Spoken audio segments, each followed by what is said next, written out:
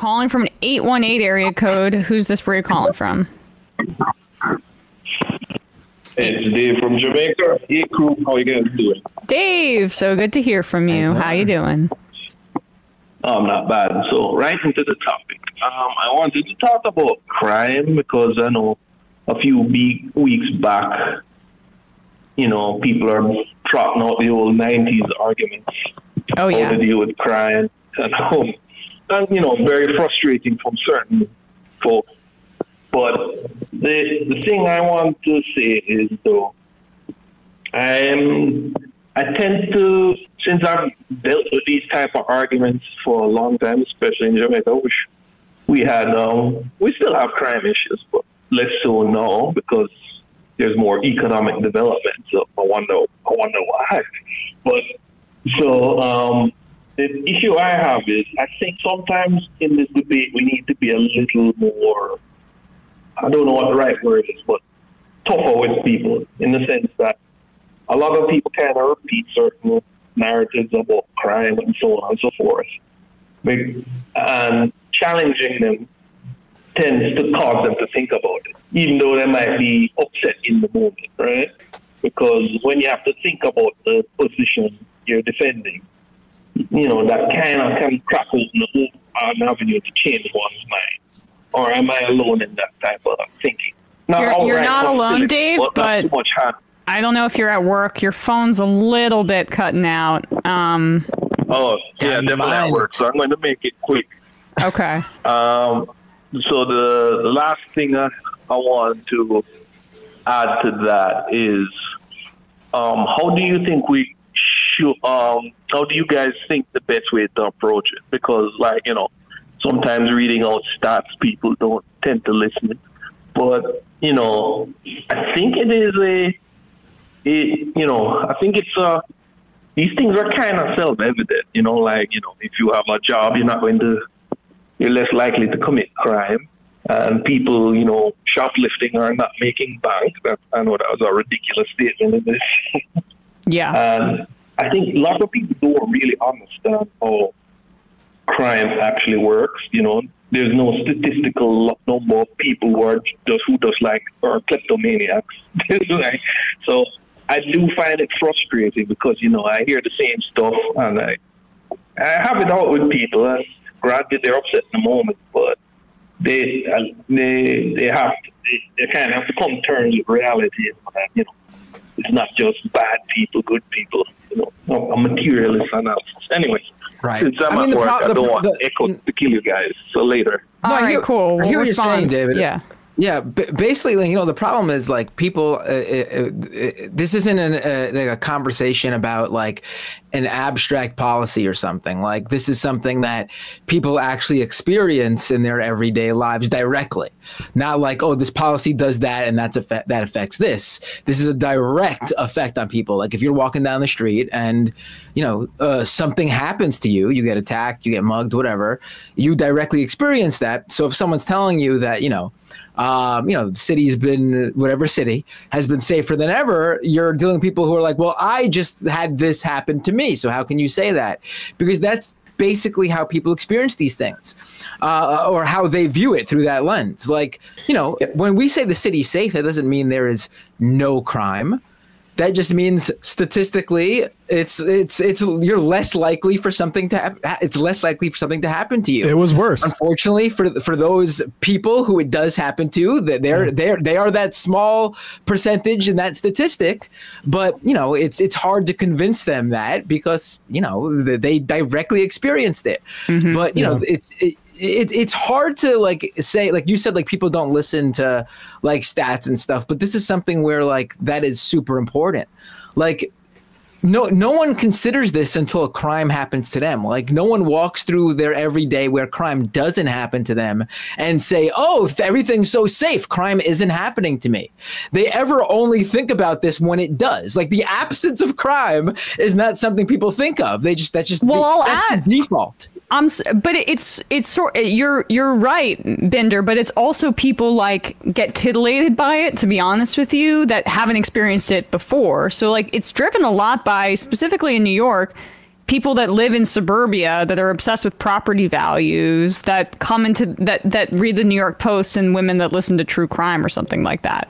And they're almost just like, wow, you know, God, it's so scary, all these black and brown people in New York, and they'll read the New York Post, or if people just keep their TV on, every local news story is about some sort of crime, which completely misrepresents the trends, you know? So I think it's also like the prospect of it having to people, there's this, you know, I don't know. It's hard for me. It's almost titillating is the only word I can think of, honestly. No, absolutely, because that's how you have to cover it. Like, you know, the local news isn't going to be like, let's say New York, 8 million people, 7.9999 million people did not have crime happen to them today. You know, they don't do that. They go, oh, here are the 10 people that, you know, these are the 10 news stories where 10 different people had something happened to them today, and they rinse, wash, repeat, and people see that and they go, oh, it must be scary out there or something, when like it's just, you know, that's just ridiculous to think about it that way. Like, people's perception on this is completely like out of whack. The fact that you're able to go to work, walk down the street, go to a restaurant, go pick up your kids from school, whatever, and something not happen to you 9.9 times out of 10 is the fact that things are safe. Like, their crime is down.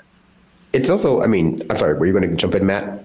No, I was just going to say real quick, prison populations, like, you have to look at this stuff systemically. And the thing is, like, even into the individual lens of like, this person says, like, points to like society needing to control people more is just not going to satisfy even victims of crime. Ultimately, you need to look at how these things, like what leads to rising levels of desperation, that sort of thing. But also, you can't look at something like prison without looking at the fact that that means federal money for the to imprison people. That's an industry, and also that means, you know, that counts to the census that the county that prison population is in. So you take people out of certain communities and put them into like less urban ones and count that towards, like, this is all systemic stuff. You just have to look at it that way. Yeah, I mean, just to, you know, echo what Matt and Emma was saying, I think, you know, at local television level, you just see murder, like kill, which I know probably sounds like a good song, but it's not. It's just this, you know, it's just the 8 o'clock news in New York City. At the, you know, more national news level, you might see statistics like Dave was hinting at about like falling crime, you know, overarching like longitudinal studies about stuff. But I feel like even on national news, you don't really see that contextualized. You know, you might see that crime has fallen since the 80s or since the 90s or since, you know, some arbitrary date and time, and they might gesture to like changing social economic conditions in the country, but very rarely are they going to have someone who is just a criminologist or a sociologist come on and explain specifically what has caused the crime rate to fall, because generally speaking, America has a very conservative view on crime, and that crime is caused by intellectual and moral failings of criminals and not the material conditions that we subject large portions of this country to, which make them desperate, which give rise to criminality in various parts of traditionally deprived communities. And so, you know, bringing people on to explain how crime actually works might be more compelling, but it doesn't fit that sort of larger narrative that crime is an individual moral intellectual failure. So it's difficult to get people into thinking in that sort of more progressive frame of mind. Like Matt was saying, that crime is a structural and social failure, and it can only be dealt with that way because we just have a very individualistic society, and people are, you know, oftentimes only hearing about like crime and what causes crime and criminals on the news from like cops. You'll have like a ex-cop or like an ex-DA come on to talk about like what he thinks is causing crime. And also, to your point, Emma, like a lot of people's definition of crime is still like broken windows policing. And so they see graffiti, or they see a homeless person on the street, or they see any other like long list of like urban trends like garbage, and they immediately associate that with danger. And that was a concerted effort by the police and by police associated organizations to make it easier to over police communities. Yeah, Eric Adams like literally admitted that in the interview with Olayemi. He's like, yeah, you know, sometimes people are concerned about it. It's like, bro, that's your job, is to help people not see the homeless problem as crime and actually something you need to address. You know, I think that specifically the issue of homelessness, I think that is a huge driver of this this fear mongering over crime that we're seeing right now. Because without a doubt, crime is down, but also homelessness has gone up over the past few years. There is a distinct rise in homelessness. Now, being homeless is not a crime. And people who are homeless are no more likely to commit crime than anyone else. In fact, they're more likely to be the victim of violent crimes than be the ones to commit violent crimes. But people see homeless people, housed people see homeless people, and they feel unsafe. So then they correlate that immediately with crime. And so that I really do think, and then that's why we probably see this, I'm seeing this everywhere. Mainstream media is going wild with this. I heard on like the radio, like one of the morning zoo shows the other day, the whole squatting issue, which has been a thing forever. First of all, squatters, there is no squatters' rights law in New York. There are tenant laws, and a lot of times these people who are squatting claim to have tenants' rights, and that's why they're protected. There's no like actual squatters' rights in New York, at least. There should be, but to the extent they exist anywhere, it's because the alternative is brutality that people actually can't fathom, even in like bygone years. Like that's why squatters' laws exist in like England or whatever. It's because like otherwise you just can't. Because we're so used to enforcing, like, bending society towards the capitalist needs now that we can't even fathom how these sorts of rights could have ever been enshrined for people that just need shelter. I mean, even the phrasing, squatters versus tenants' rights, but they're one and the same. It's just one is used to say, look at this delinquent over here. Well, I mean, I think though, if someone owns a property that's dilapidated and have had no upkeep to it, and it's harming the neighborhood or the greater good of the people who live in the surrounding area, and it's like this for like a decade in some cases, like then the city should take the local municipality should take over and say, we are taking this property from you. You are delinquent on it. You don't care for it. We do that with other things. Like you should not be like someone who wants to live there and actually care for it should be able to take it over after a certain period of time. Yeah, I mean, just to your point, Matt, I think that the squatter thing is just a concerted moral panic to make the homeless moral panic wasn't being inflamed enough. And so now the implication is that they're going to break into your home. Like you're going to go away on vacation and they're going to break into your home and they're going to squat in your home while you're out like in Turks and Caicos. And then when you come back, like, well, these squatter laws, they're not going to be able to get them out. They're going to have trashed the place. And it's to make, homeless people seem even more dangerous or to give this new edge to them that will make it easier for what I can only assume are like tenants association. I'm not tenant associations, landlord, landlords, essentially tenants, landlords associations in places like Florida, real estate groups to like kick you out of your home when you miss like one payment, like because you're now suddenly a squatter. So we have a relevant piece of sound here. I saw Hassan react to this because I think this guy's a Hassan fan. Purple Pingers, Jordan Vandenberg in Australia. And we're going to go a little bit long here, but this is a really great segment. It introduces the sort of story here, and then he debates these guys. So we'll watch this. Well, with Australia in the grips of a housing crisis, one determined housing advocate / TikTok star has made it his mission to help put a roof over people's heads. Over the weekend, his mission got the attention of Americans, many of whom now say he needs to be dead. Just a public service announcement for any rich people who live in a rich suburb and land banking an empty house. Just remember to change the law.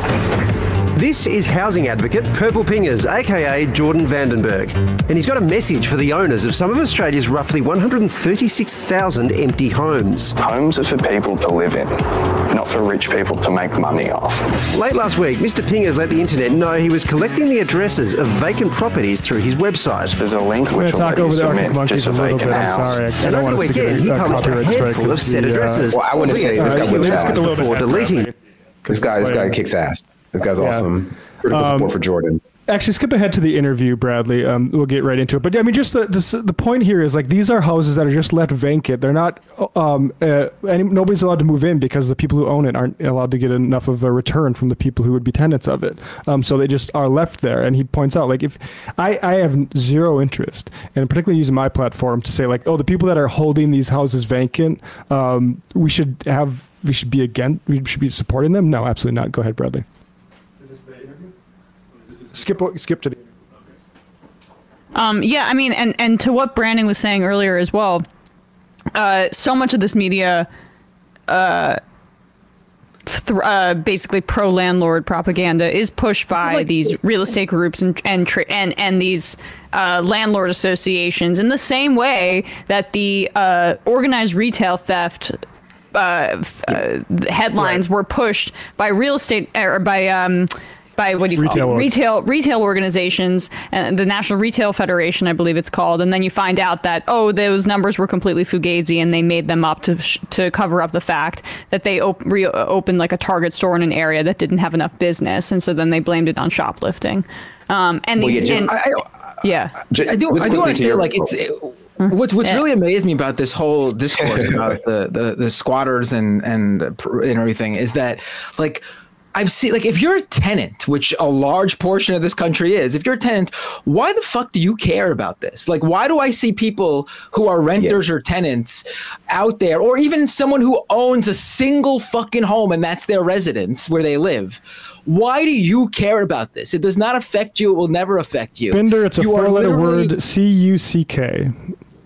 You are literally hurting laws that are established to actually protect you, the renter or tenant.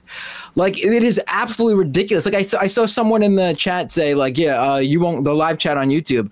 Yeah, like, but if you owned a property and this happened to you, you'd think differently. Well, guess what? Yeah, that's I will never own a second property, and this will never happen. I'll never, first of all, I don't know if I'll ever own a single property, but I'll never for sure own a second property. This will never happen to me. Exactly. So why the hell would I care that someone who's unhoused finds an empty, uncared for home and is living in it temporarily? You know, if the homeowner comes and wants to take it back, they have to go through the legal process. Oh, no, but guess what? They'll most likely get it back. Like, this is absolutely ridiculous for anyone who's a working class or middle class who even owns a single home and no more to care about this. It is absolutely, and I think the stat is, in this country, I think like 1 or 2 million out of 360 million or whatever live in this country own more than one home. Like, give me a break. That this is a major issue that people are caring about in this country. This is literally the issue. Like, you're fighting for the upper class who would never fight for you. There's the same thing about, like, oh, caring about the tax rate on people, on the multimillionaires, because what if someone who makes less than six figures one day becomes a multimillionaire? Give me a break. It's just the same resentment, though, when student loans get forgiven. I had to pay my dues and you don't have to pay your dues. You should have to pay your dues too and go through this. It's just like the literal, it's what the ruling class always says. It divides people along these lines and then pretends as if it's some sort of big problem. This is addressed in this interview here that I want to get to, but Butthole says in the chat, who has a number 45 on their icon, love seeing broke people that can't afford a house in the first place pretend that squatting isn't a real issue. No, it's a real issue for people like you. For us, it's fine. Well, joining us now is Purple Pingers himself. It's Jordan. G'day, Jordan. Look, I know we're in a pretty serious housing crisis, but do you really think that encouraging people to squat on private property is the way to fix it? Yeah, look, let me answer your question by asking you another question. Do you think it's right that we have thousands of vacant, abandoned homes while we have people living on the street? No, I don't. But is this the right way to handle it, though? I mean, shouldn't we focus it on policy? Yeah, I think there's definitely room to focus on policy, but what do we do in the meantime when people are on the street while we're focusing on policy? Use the word abandoned. Who owns a house and abandons it, Jordan? Many people. I don't know if you've ever gone down the street and seen like houses empty for decades, but I certainly have. I haven't. No. Oh, really? Interesting. No. How many? Do you have any abandoned investment properties, Steve? No, I don't. But, I mean, I'm just trying to get to the economics of this. If someone buys a property, I mean, yes, we've had land banking, obviously, from foreigners, but that's not widespread. There's not thousands of them. On the census night, we had 10% of all housing stock vacant. But like, you know, I asked people for less than 48 hours and I've already got over 300 responses. And like, I'm not the government, so I don't have the resources to ask everyone. But yeah, if you've got like over 300 places that have been abandoned for more than 2 years, some up to 20 years, I think it's a problem that exists. Thank you for clarifying. You are not indeed the government, Jordan. I appreciate that. So you put this up. Are people actually moving into these homes? Yes. Not from the public ones, though. So not from the ones you've listed? Yeah. So it's happening, what, privately, word of mouth or something? Yeah. Like if someone needs a house, they can reach out to me and I can send them an empty home. What sort of people are moving into these homes? You're seeing families with kids and...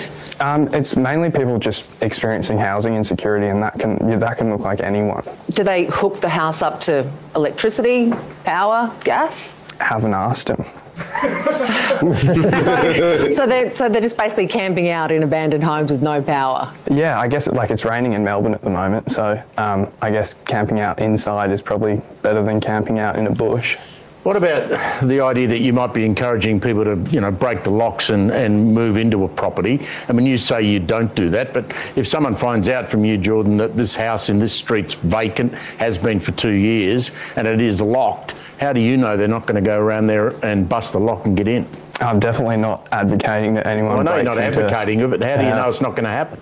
Well, like, squatting's legal, breaking and entering is not legal, and I think that's where I'd leave it.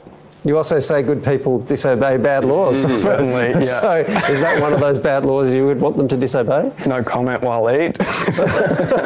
Well, you can say no comment, but it's kind of the heart of the matter, isn't it?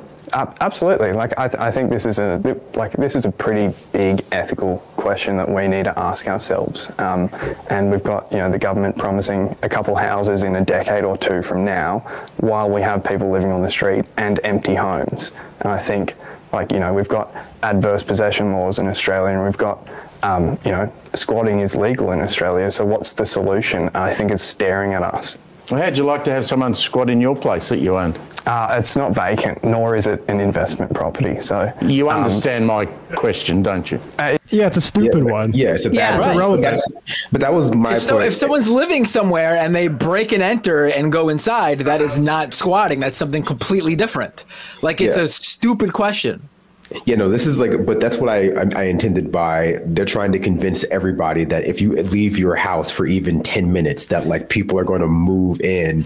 And it's like, maybe if you live in the West Bank and they're Israeli settlers, they will, but like, but you know, in countries that respect laws around housing, that probably won't happen. But in these cases, like, yeah, they're trying to convince it could happen to anybody, when this is just a problem for landlords who are leaving properties vacant because they can't rent it at the levels that they want to rent it at. People who bought houses during the record low inflation and they want to flip them, but the price for housing is like, it's a buyer's market now. So they're waiting and sitting on these houses for years because they've been over renovated, or they exist in places like suburbs of Phoenix where no one wants to live because it's 130 degrees outside. And yeah, like this country has a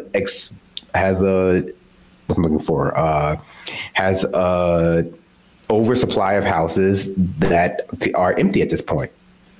Yeah. And I mean, all those speculative properties, yes, they're second properties often purchased by capitalists. But what we're seeing in this country in particular is these massive financial firms that are gobbling up housing in different areas and then reselling them for profit as well, and sitting on them as they accumulate in value, which should be illegal. But just to give you a sense of how tilted the laws are in favor of landowners versus tenants. Go ahead, Brandon. I was gonna say, but if you look at like realtor TikTok or like landlord TikTok or like HGTV shows, you can imagine that it's just like a cute young like couple in their 20s who are like buying a cheap house in a neighborhood and they're flipping it and they're gonna like use that money to pay for their kids' college, and this is so they can have financial freedom. But that's just not the actual story of like vacant homes in America. The actual story is, like you said, like private investment firms buying them up and leaving them empty.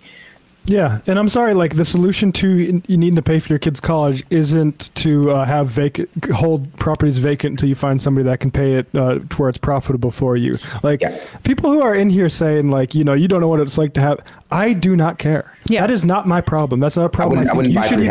I think we should take that problem off you by after that property being vacant for a certain amount of time that is public property. Like that's where I'm at. So I think we need to be clear about this, about how much you get nothing if you hold properties vacant. I do not care.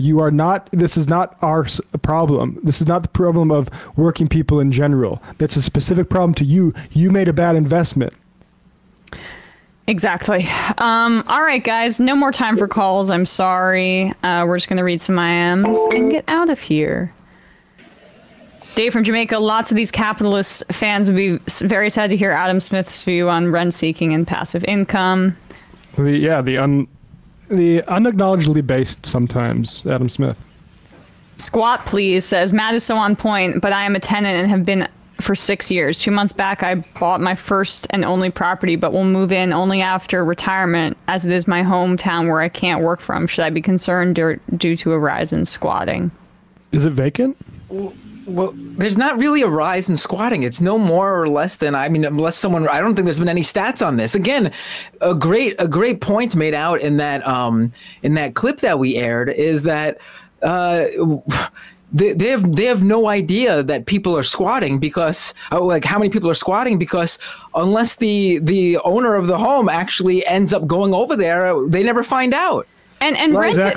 If you have a property, then I don't understand. Rent it out for somebody, and you can also make money off of that, which is good for you and good for the person. Like the idea that you should just be able to put a lock on it for 5 years when you're ready for it. Like, no, maybe you should sell it in the meantime or something else. Like you can't, keeping properties vacant is just not acceptable. Yeah. Like, and rent it out to somebody, even if it's for cheaper than you want it to. I don't know. Like it's a problem, but like again, this sort of thing. Also, your problem is a very specific problem that, again, we can't piecemeal policy to deal with like something that protects like the smallest percentage of people, the group of people who bought a house 5 years before they're going to retire, but they need to stay where they're renting currently. I mean, I understand this is a problem for you, but it's just not a broad issue facing for society, the vast majority of people. Yeah.